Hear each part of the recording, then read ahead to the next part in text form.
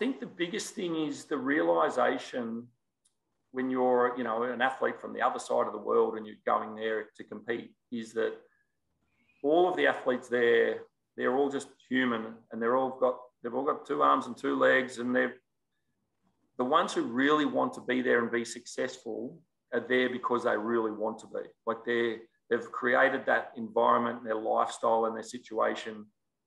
And for me, that was probably the biggest part of that learning experience, is seeing, you know, like a Michael Johnson who's winning the double gold in the 200 and 400, breaking world records, and just watching the process that he's going through, and you know, seeing those kind of scenarios. And you know, you're watching, you know, Carl Lewis, who's on his 4th Olympics, winning the 4th gold in the long jump, and you know, there I am stretching on the steeplechase with him in the warm up, and he'd been my idol since I was a little kid, you know, and I had cutouts of the newspaper stuck on my bedroom wall, and then there I was kind of stretching on the steeplechase with him at the warm up track, and you know, we're having a conversation. So yeah, they're pretty good moments where you can look back on and think, oh yeah, you know, I got to that kind of level and it was worth the effort.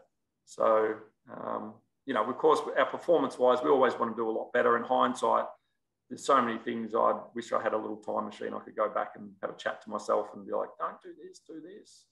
But, you know, that's my opportunity to do that now as a coach. I can prevent a lot of, hopefully, poor decision-making from some of these athletes. Yeah.